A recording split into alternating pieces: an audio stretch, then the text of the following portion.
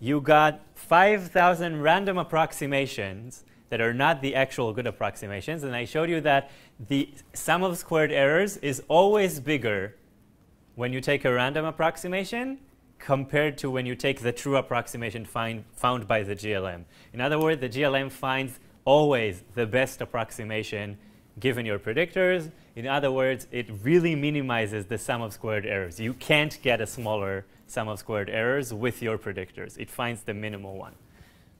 OK. So we find betas. We learned how to find them now. We get them with the regress function. And now the question is the beta for sentences, which is the increase in response when you read sentences, bigger than the beta for non-words? OK. So we compute a t-value like before. We just take a difference between the two betas, and we divide it by some measure of the error. And this measure is like very, very ugly, so I'm not showing it to you, but it's based on the SSE. It's the SSE times some other things. And again, like we saw in the beginning, we end up with a t-test, just like we started, with explained variations divided by unexplained variations. It just took us a longer time to get to that t-test. So we started with this t-test that didn't really work, right? With the t-test of average of the red dots and average of the blue dots divided by the noise. That really didn't work.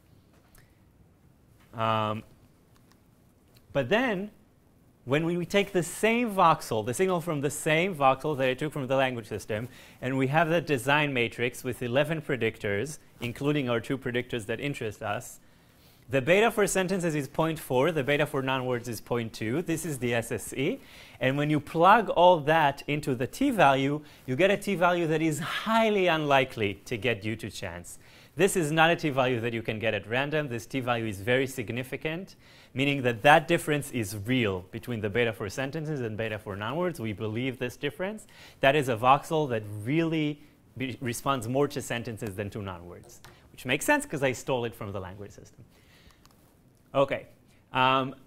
Just a new term for you to know. A comparison of beta weights is called a contrast, because we contrast beta weights. Formally, the way you write a contrast, if you ever use softwares that are designed to process fMRI data, you'll see this. It's a vector indicating which beta weights we're testing. For example, we're, in this case, asking whether the beta for sentences is bigger than the beta for non-words.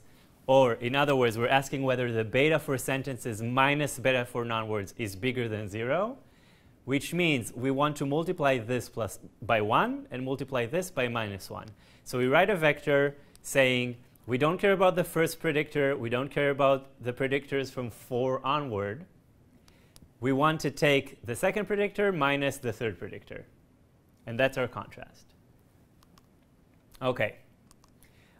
You can compare one set of beta weights to another set of beta weights. For example, I don't know, let's say for some reason you cared about whether the 3 betas for head rotation or head translation are bigger than the 3 betas for head translation.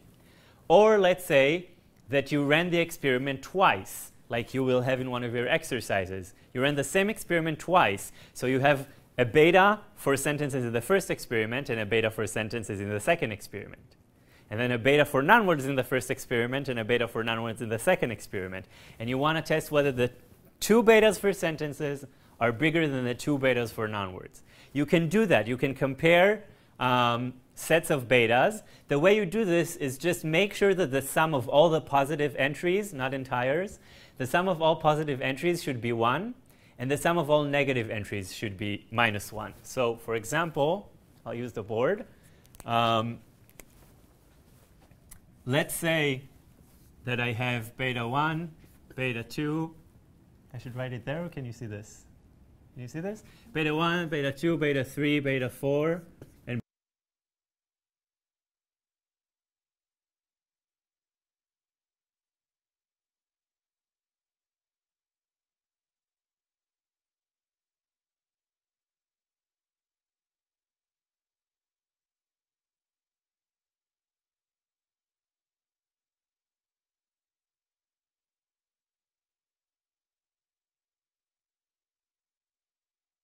beta 2 minus half beta 3 minus half beta 4 bigger than 0. Which is like asking whether these two are bigger than these two. Do you all see that? OK.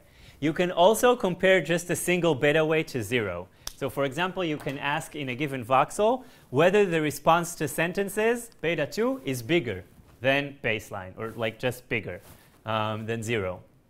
Whether there is any increase for the response to sentences. That's it. You don't care about non-words. You can do that.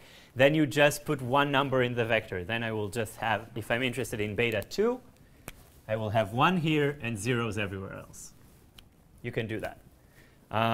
So you can define contrasts in many different ways. Usually you'll see just 2 contrasts, but you can do other things. OK, so in order to run a GLM, this is what we do.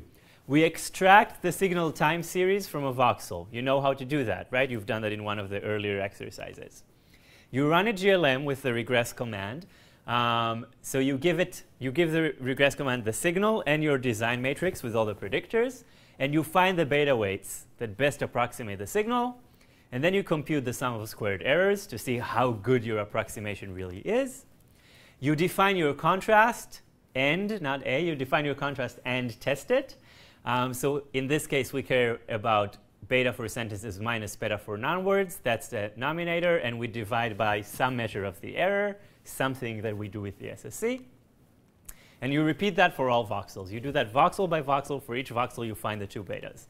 Significant voxels are those that have t-values that are not random, that are highly unlikely to get by chance. T-values that are very, very, very big. And when you do that, this is what you get. So this is your language system, or this is the participant whose brain I showed you, language system. You get a big strip in the temporal lobe. If you've taken interest to psychology, you've probably heard about Wernicke's area. People that have lesions in this region have trouble understanding what you're saying to them, and they speak very fluently, but everything they say is gibberish, and they're not even aware of the fact that they speak gibberish. You also get some regions in the frontal lobe. For example, you might have heard of Broca's region. If you get a lesion in Broca's region, you get Broca's aphasia. These are people who have a hard time talking. They can understand most of what you tell them, especially if it's not very complex, but they have a very hard time speaking. They stutter a lot. They usually use only nouns and verbs, and they omit function words like the, a, on, stuff like that. They just don't use them. And they know that they have a problem. Unlike the Wernicke's aphasics, Broca's aphasics know they have a problem, so a lot of them have depression. You also get regions in the right hemisphere. You've all heard that language is localized or is dominated it's left dominant. Most of the language regions or the strongest activations are in the left hemisphere, but we also have regions in the right hemisphere. We're not really sure what they're doing, but we think they do something with the non-literal aspects of language. So your tone of voice and what emotion it delivers, jokes, sarcasm, metaphors, any time where you have to understand something from the non-literal meaning of language. OK. You can also use the same data set to ask other questions if you define other contrasts. For example, you can ask which regions in the brain respond more strongly to non-words than to sentences. So in this case, your contrast will be opposite. You'll have 1 for the non-words regressor and -1 for the sentence regressor. And you get this system. This is the IQ, or intelligence, or cognitive control system. That system responds more to non-words than to sentences. And the reason is very simple. It's harder to read non-words. It's very, very simple to read sentences. It's natural to us. You don't need a lot of cognitive juice for that. But when you try reading non-words that you've never seen before, you need some cognitive juice. So this attention network, or this cognitive control network, increases its activity more. You can also ask just which regions respond to sentences. Simply, so you have a contrast with just one number, 1 for the beta for sentences. Everything else is zeros. And you get the same map that we started with. You remember at the very beginning, before we had non-words, I told you, let's see what parts of the brain respond to sentences. And that's what we got. The language system here and here, plus some of the cognitive control system, plus visual regions. So you can also do that. OK. You have 2 exercises left. Yes, question?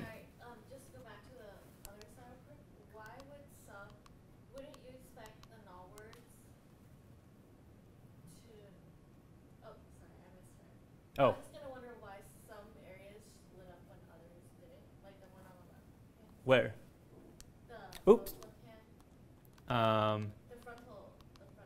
Oh, here? Yeah. That didn't light up here? Okay, because that's involved with like problem solving and stuff, which is different. Yeah. Okay, so you have two more exercises. One of them has no code. It's just defining contrast, so putting the zeros and ones or 0.5 and stuff like that. That's easy, hopefully. And the other one, I guess it's not on this slide, it's on the next slide. The last exercise that I'll guess you'll do at home, if you want, you don't have to because no one will test it, but it's really fun, is running a full GLM. And it only takes, it's a very simplified version. We're not using that version in the lab. We have a software that someone developed that does some more fancy stuff. But basically, you can run GLM in MATLAB with 12 lines of code, especially for experiments that get really strong activations like this one. And the nice thing about that exercise is that all of the things you need for that exercise, you've already done in previous exercises. And your instructions for that exercise will tell you exactly in what exercise you've already done that. So you can just steal your answers from before and write a GLM. And what you will get is pictures of the brains with red and yellow regions of activations. And you have a lot of information about different voxels in the brain in that exercise. But before that, just to make sure we all sort of understand what we covered today. So don't say it out loud, think to yourself, how do we call a mock signal indicating the expected change in brain activity throughout the experiment caused by some hypothesized process? So for example, a mock signal indicating the expected change due to sentences, or a mock signal indicating the expected change due to non-words. So hopefully you all know that we call this a predictor or a regressor. Beta weight. Beta weight is a weight indicating what? Think about that. If you know that, then I've done my job here. So a beta weight indicates how much a predictor contributes to the true bold signal, or how much the signal changes because of the hypothesized process. So a beta for sentences means how, or tells you how much the signal increases from baseline when you read sentences. Holding everything else constant, assuming that you don't do anything else in the same time. You don't also read non-words at the same time. Error is the difference between the true bold signal and what? Think about that. Hopefully you know that. So it's the difference between the bold signal and the combination of predictors that gives the best approximation. And these are changes or variations in the true signal that we cannot explain with the predictors. This is the unexplained variance. How do we call the difference between two betas or two groups of betas? That's the last thing we talked about. Call it a contrast. And then a contrast t-value is a number which results from dividing the contrast value by a measure of what? A measure of error. Okay. And finally, just to remind you, the GLM, what it does is it models the bold signal with a product of your design matrix with your that contains your predictors with the beta weights plus some error, or explained variations plus unexplained variations, or task-related activity changes plus some noise that you couldn't predict. That's all. I hope that at this point this is intuitive to you and you have some intuitive understanding of why this is the right way to analyze fMRI data and what those numbers mean and where they come from.